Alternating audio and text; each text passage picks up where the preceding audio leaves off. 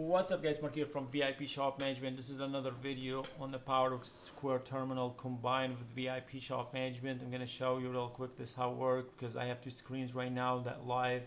Click pay invoice and then you click on credit card and you can charge the fee. See $21.91 charge fee, and then you see how it lights up. I've never seen it show in this video before because I didn't have two cameras at the same time.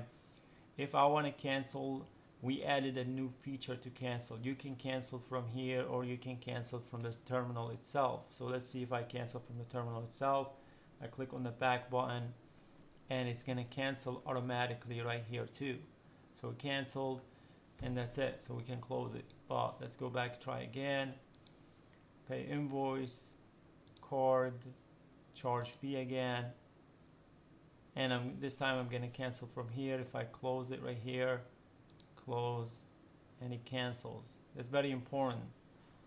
Pay invoice. I'm gonna show the whole thing right now. Pay invoice, card, charge fee, and that's how when it lights up now you can tell status awaiting customer's payment to complete checkout. And let me pay with my phone.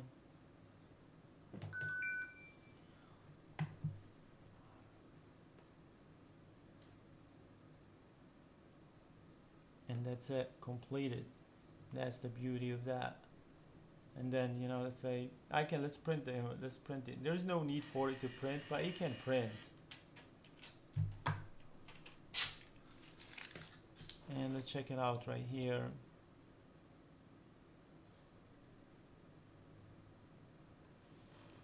That's it, that says right there. So my advice to everybody who's watching this, automation.